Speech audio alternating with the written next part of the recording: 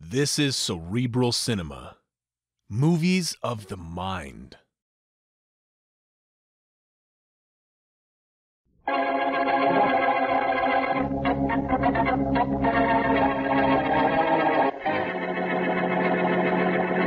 He held my cab in front of the Rent Law Arms. See, the swank building on the avenue, see? Well, I see you standing there waving your arms around like a cheerleader. Can't you stand still? Stand still and keep quiet. I got it All right, ticketed. now wait a minute. Go on, Cabby, go on. You picked this fella up in front of the Rent Law Arms. Yeah, a swell dresser, too. Lots of money. You could see. Well, I could tell by his clothes, see? A good fit, good material. I know clothes, see? All right, where's the body? Who was murdered or who did the shooting? Now, this is the homicide department, Well, you know. I don't care what department it is as long as it's police. And it says police outside in the street. Never mind. Something crazy happened this evening, you say. Now, what was it? Well, I took this rich guy with the ritzy duds to 10th Street, see? Uh-huh. But not to one of them broken-down tenements there. No? No, something even worse. Well, from what I've seen of some of the places down there, what could be worse? A vacant lot. A vacant lot between the tenements. Huh? It's 2020 10th, you see? Just the address. He says, take me. And he gets out just like he lives there, see? And he starts to walk into the lot. Well, so what? He probably walked straight through the lot to the back door of the building on 11th Street. Oh, no, Sergeant. That's just the crazy thing about it. Huh. I'm making out my report, you see. Takes just a second. See, no longer would it take the guy to go a few steps into the vacant lot, and... And? Well, I look back to see what's in the lot and see where this guy is going, see? And he's the only thing I don't see. He's gone, disappeared. And, Sergeant, there was absolutely no place the guy could disappear to.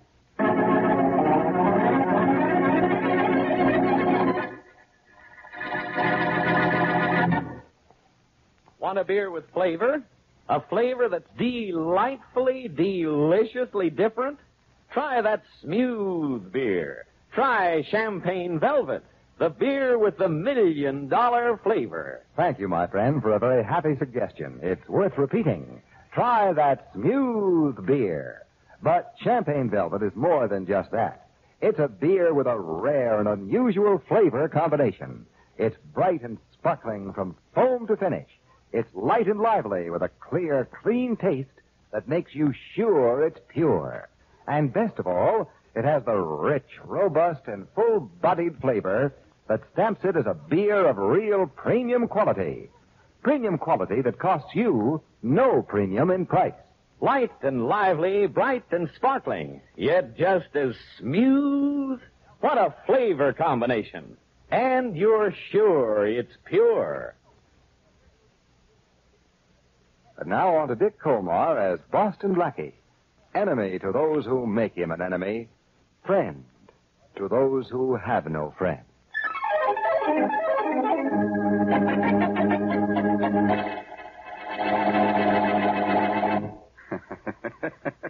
What are you laughing at, Blackie? The story in the newspaper, Mary. What is it? A cab driver took a man from the Rent Law Arms to a vacant lot at 2020 10th Street. Look, what a neighborhood that is.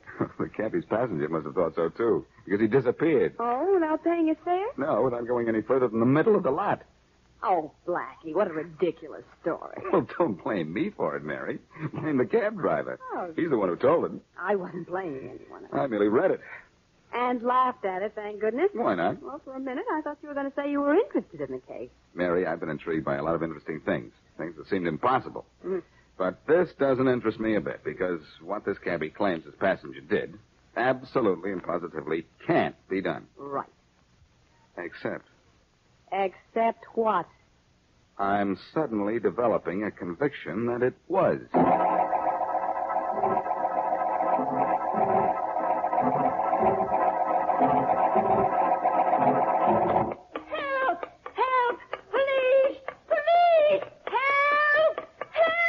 Take it easy there, Mrs. Brady. Nothing can be as bad as that. Oh, dear Officer Wilson, you're a sight to see. You're a sight to see yourself, Mrs. Brady, running down the street as if you were being chased. Oh, dear Officer Wilson, there's a dead man right on the front steps of my house. Well, come on, let's have a look at this, Mrs. Brady. Who is the man? One of the tenants in the building? Oh, I don't know. I couldn't bear to look. I was just sitting on my stoop enjoying the fresh air after the rain and talking with my nephew when this body appeared out of nowhere on the steps before me. Well, you certainly have a crowd in front of your building, Mrs. Brady. We'll have to push our way through. Well, I'll help you, Officer Wilson. Get back there, Kevin. Come on, get back. Get back there. Get back there. I've got Officer Wilson here with me to look after the poor man. Somebody go for a doctor right away. The fellow might still be alive. I'll go for him. I'll get him. Oh, dear, here he be, Officer Wilson. Lying just as he Stand back, fell. everybody. Stand back now. Stand back. That's better. Oh, dear, the poor man. I wonder who he be. Whoever he is, he was rich or knew how to dress. Oh, my, These are yes. fine, expensive clothes he's wearing. Oh, yes. He looks as if he might have been dressed for a wedding or a funeral. Well, he is dressed for a funeral. His own.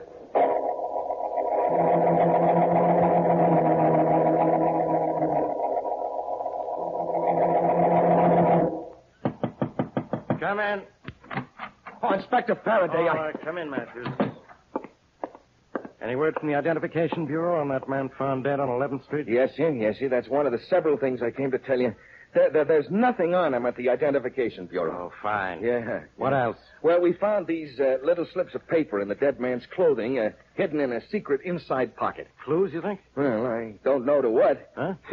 Yeah, here's one that says, Loxley, 25. What? Yeah, here's another that says, Medican, 10. And another one saying Larkin, 50. Larkin? Yeah, they're written in ink, a man's hand, maybe the dead man's. Well, I don't know what they mean. Yeah, me too. Anything else? Yeah, the medical examiner said the guy died of a fractured larynx and crushed windpipe. That's a big house. What else? Well, nothing else, except that marks on the dead man's fingers show that he normally wore 2 big rings. And they're missing like everything else, huh? Yep. Identification, money, jewelry, the works. That's right, which might mean that it was murder in the act of robbery. Probably. Yeah, I wish I knew who the dead guy was, though. me too. Might explain why he was in 11th Street and dressed as well as he was. Could be. Hey, maybe this ties up with that crazy story the cab driver told you. Well, maybe. Anyhow, I'll contact the Missing Persons Bureau, Inspector. They might... I've already done that. No dice. Well, it looks as if we're going to have a tough time finding out who the man was. Yeah, Matthews, we have a body without a name. But I want that name. I've got to have it. Sure do. It's awful tough to find the killer, unless I find out who's been killed.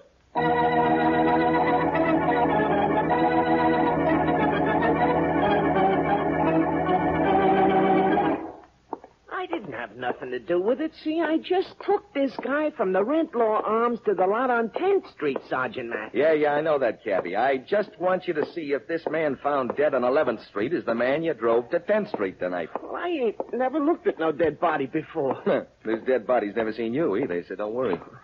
Yeah. In here. This is the morgue, huh? It isn't the lobby of the Bijou. Yeah, this is where we put the body. All right, come on over here. Well, I'd sooner watch from over here. See, it's closer to the door, see? I said come here. We want to know if this is the guy you took to 10th Street tonight, and you can't identify him from way over there. Yeah, but I've got good eyesight. I can see a mile, see? All I want you to see is if this is the same man. Oh. Hey, open your eyes, will you, and tell me if you know this guy.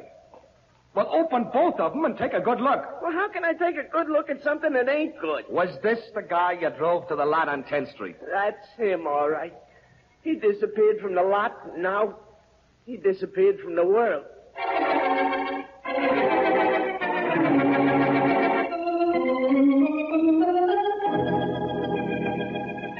Well, Faraday, Mary and I just talked to a dead man's wife. What dead man's wife? The man found strangled on 11th Street. I had a hunch it might be the same man let out of that cab in front of the vacant lot on 10th Street. I read the story of how he disappeared. And it told the address where the cab driver had picked him up, so we decided to come here and find out who he was, which we did. You did, huh? Yes, Well, that's what I was about to do. What was his name? Richard Alistair. Mrs. Alistair thinks it was her husband who was found dead. She had an idea it was her husband when she heard a description of his clothing on the radio. Matthews just took that cabbie to the morgue, and he identified the body as that of the man he took to the lot on 10th Street. Uh-huh. If this woman's husband has disappeared, it's Alistair, all right. Then we know who the dead man was, don't we? Yeah, but that's all we know. There wasn't anything in his clothing but these crazy pieces of paper. No, what are they, Inspector? Just a scrap? Not quite, Miss Wesley, but they might as well be for all the good they do me. May I see them, Faraday? Yeah, go ahead, here. Thanks.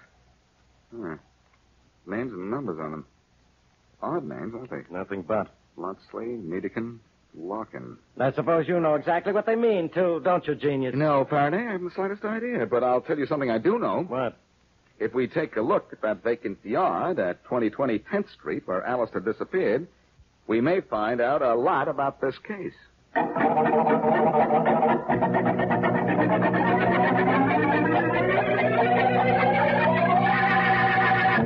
Johnny! Johnny! Johnny! Johnny! Bill, haven't I told you 100 times not to yell coming up the steps? Yeah, Johnny. But I just heard on the radio in one of the apartments under us in Mrs. Brady's where the door was open. Yeah? They know who was killed tonight. They know it was Alistair. No. There's nothing to get excited about. Here. Here's a cut from the dough we took from Alistair. Maybe that'll cool you down. Thanks. Ah, Johnny, is this all I get? You know that's all you ever get. But you get so much more. All I get is... Enough to keep you out of trouble. Not so much you'll get into trouble. You got rid of his jewelry, his paper and things? Yeah, but I want some dough to buy clothes and stuff. You got a suit, ain't you? Yeah, I Now, quit scraping. All you need's pocket money, so all you get's pocket money. Now help me pack. We're leaving? Uh-huh. And you are scared the cops will find out Alistair was up here, ain't you? No, Billy boy. Just playing it safe. Uh-huh. Even if the cops find out he was killed right here in this building, they'll never find out how he got in this room.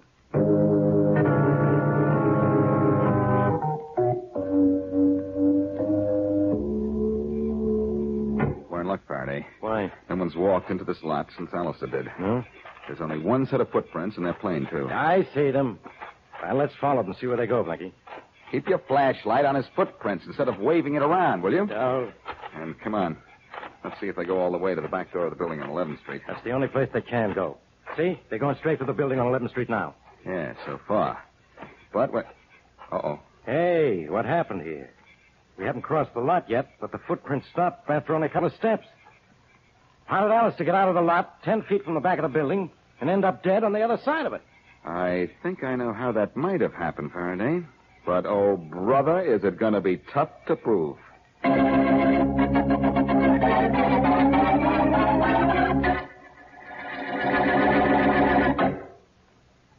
Premium quality, yes, sir. Premium quality that is yours to enjoy at no premium in price. Now, that's something worth remembering. But every time you pour your glass of champagne velvet, you're reminded that you're enjoying a real premium quality beer at no premium in price. You know, of course, that more costly malt and grain, higher-priced hops, and more careful and costly brewing methods are all a part of CV's famous $1 million formula. So CV has to have unmistakable premium quality. CV's flavor tells you all of that.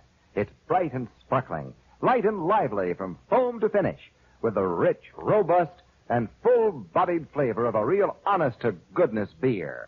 Real premium quality beer. But that's not all. It has a clear, clean taste given it by controlled aging. A taste that makes you sure it's pure. And it's smooth, smooth, smooth. Just as smooth. And now back to Boston Blackie.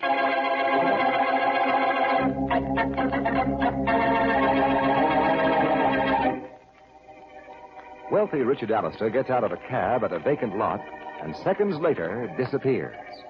Later, strangled to death, Alistair is found on the front steps of the building adjoining the vacant lot. Boston Blackie and Inspector Faraday find, however, that Alistair walked only a few steps into the lot where he stopped. As we return to our story, Johnny Kane and his frightened friend, Billy Evans, have moved from their rooms on 11th Street and are in their new hideout. I'm still scared, Johnny. I'm still scared they'll find us.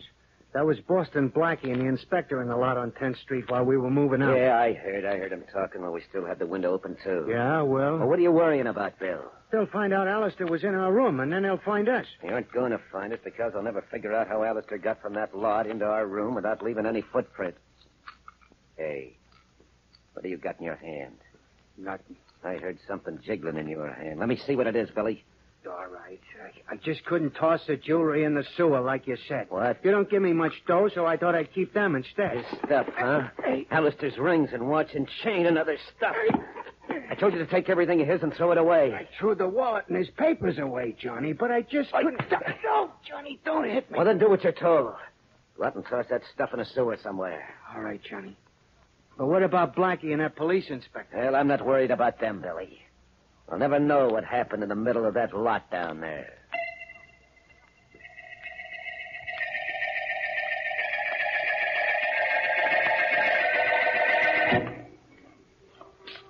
Blackie. You looked up the odd names and found that all three of them had the same address, this one. And here we are to talk to the janitor. If he ever answers the bell I rang, Mary. Oh, dear. Seems like an hour that we've been standing out here. Well, that's because my company is so pleasant.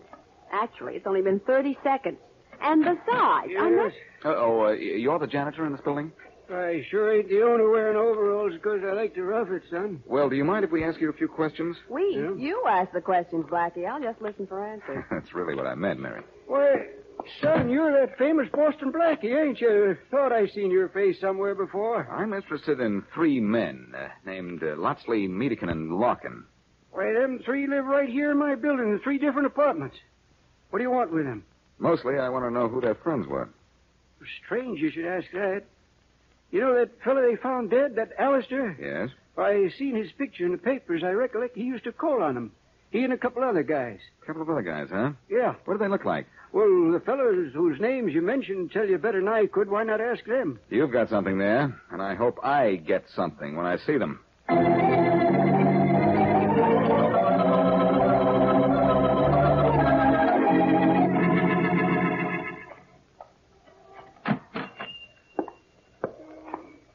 You still open for business? Well, I was just closing up, but I think I have time for one more customer. Well, how much will you give me for these rings and this watch and chain? I need some money. Well, let's have a look at them, young man. Sure. Here you are. Mm-hmm. Yeah. Expensive rings, young man. And, fine watch and chain. You must have seen better days, eh? Yeah, a lot better. Hurry up. How much will you give me? Well, excuse me a minute while I look at these in the back room under a different light. Sure, but make it snappy, will you? I'll be right with you, young man.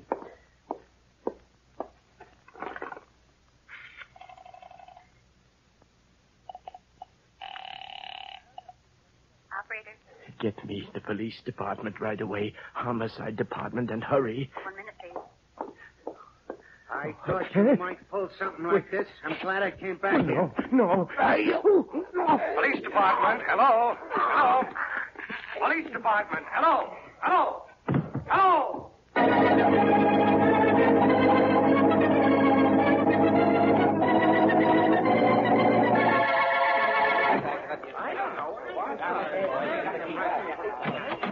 Oh, Inspector Faraday, gee, I was hoping you'd get here pretty soon.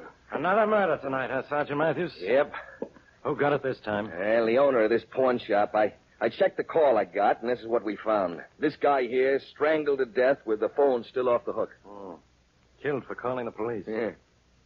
What do you think it means, Matthews? Well, it means just one thing. Someone was here to sell stuff that was stolen, maybe the stuff of Alistair. Yeah. And we sent the word around to all pawn shops to report to us if anyone brought the stuff in. And Alistair's killer knocked off this guy, too, huh? Well, it might be the same guy or someone who bought the stuff from Alistair's killer. Well, in either case, this might be a lead to Alistair's killer. If the stuff was offered for sale once, it must be offered for sale again. Maybe. Well, all we have to do is wait. The only disturbing thing is, I got an idea Boston Blackie isn't waiting.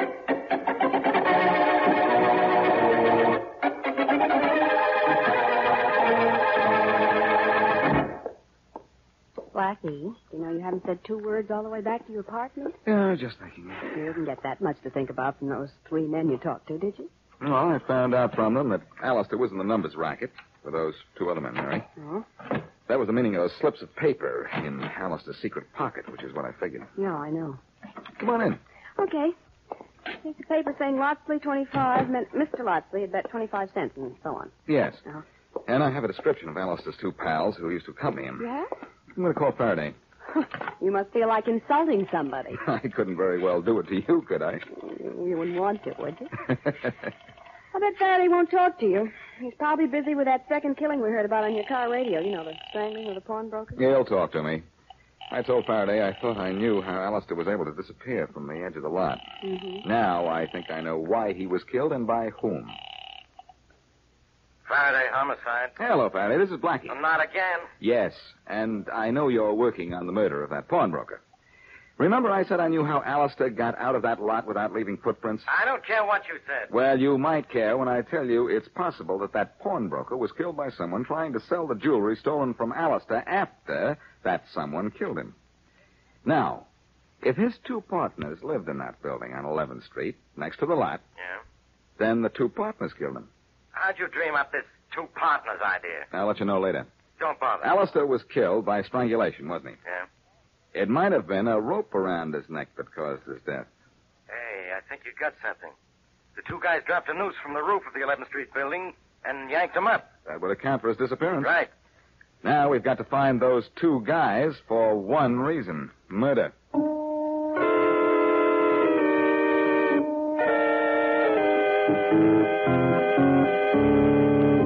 Mrs. Brady, I understand you know everything that goes on in this building. Well, I just sit here in my room with my door open, mind my own business, and the doings of others are plain, Blackie. Well, we know you discovered Mr. Alistair's body in the front of the building, Mrs. Brady. Oh, yes, that I did, yes. Tell me, have you seen anything unusual since the time of the killing, Mrs. Brady? Well, now, those two men from the top floor moved out this morning. Really? Yes, they did. They moved out with all their furniture and their baggage, too. Oh, that's very interesting. Yes, they did. And they've been living here, for about 5 years now or more. Two men, huh? Mm-hmm. What are their names, do you know? Yes, I do now. The one's name was Johnny Kane. He's the tall one, the tall, quiet one. And the little frightened man, he was called Billy Evans. Do you know where they moved to? No, I don't. Nobody knows. They wouldn't tell you. Say, do you think they killed that poor Mr. Alistair? Think it, Mrs. Brady? I know it. I wish I knew where to find them.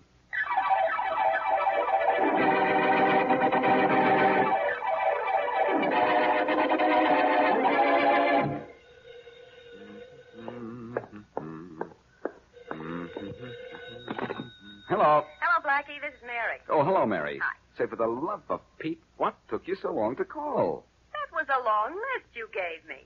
Well, mine was just as long, and I finished it in 15 minutes. Well, you're smart. And besides, I ran into some talkative people, and curious ones. They asked me more questions than I asked them. Well, I hope you got at least one good answer to yours. Mm-hmm. I didn't have any luck at all. Well, I did. Good work. Oh, it wasn't anything any red-blooded American citizen wouldn't do. Now, never mind a description of your citizenship. Okay. Do you know where I can find the two cold-blooded citizens I'm looking for? Uh-huh. I do, Blackie. But look, you be careful when you walk in on them. Because what might happen to you when you do makes my blood almost as cold as theirs.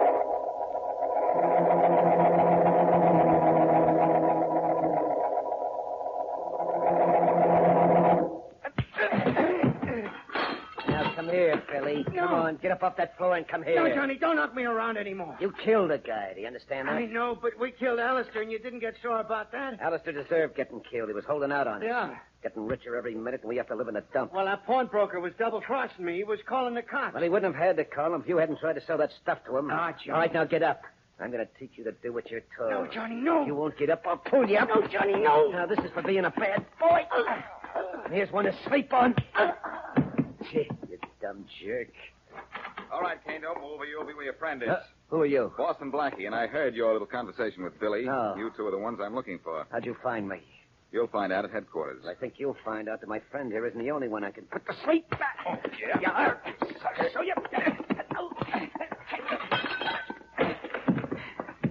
Sorry, friend. But when you wake up, you'll find out that I don't sleep in the daytime.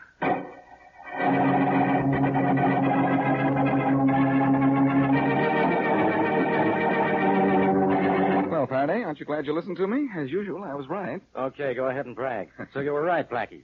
Alistair was pulled out of that lot by a rope thrown around his neck. Precisely. Alistair was killed for holding out on Kane and Evans. The pawnbroker was killed by Evans trying to sell Alistair's jewelry. That's right. What do you want, applause? Sure, if you feel like applauding, go ahead. Maybe I will, when you tell me how you found Kane and Evans after they moved out of that building on 11th Street. Well, Mrs. Brady, one of the tenants, said they moved out with their furniture. That means that they had to use a van. It does. Generally, it does, Inspector. Mm-hmm. Anyhow, Mary and I checked all the moving companies in the book until we found the one that moved two men from 11th Street. I got a little news for you. What's that? My men were checking the companies when you broke in on Kane and Evans. That's possible. I knew you'd think of that, too. But I got lucky. I found the right company pretty quickly. You're always getting lucky. Someday I'll get lucky and you won't bother me. Two heads are better than one, Inspector. I guess that's the answer. Mm-hmm. But, Blackie, do me a favor. What? As long as two heads are better than one, why don't you wear both of yours at the same time? On you, it would look good.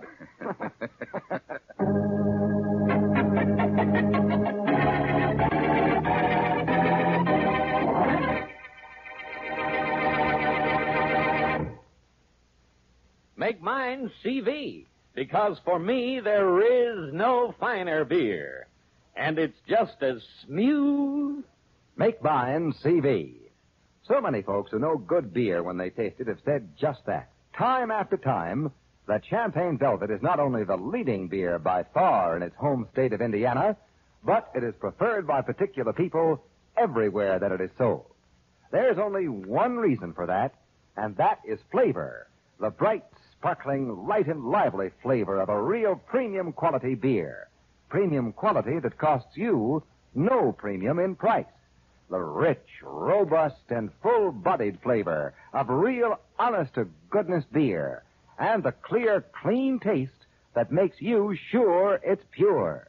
So make yours CV, because for you, there is no finer beer. You're sure it's pure, and it's just as smooth. And now, here is a preview of what happens next week. With a gal like this one, what makes you think I was following you? Hey, wait a minute. She's kind of cute. Hey, Oh. sister, how about going out with a real guy? Hey, take your hand off my Oh, face. don't be that Blackie. way. Step aside, Mary. What Looks like caused there's a you? surprise coming, and here it Now, comes. wait a minute. Good. Oh, nice hitting, Blackie. Should I start counting you for him? Yes, that might be a very good... I heard the lady call you Black. That must be Boston, Blackie. Can you tell me the time? The time? What for? You keeping a diary? Blackie, you knocked this guy down and he wants to know the time. Sure I do. And it's for knocking me down? But Blackie just did me the biggest favor anybody ever did for me in all my life.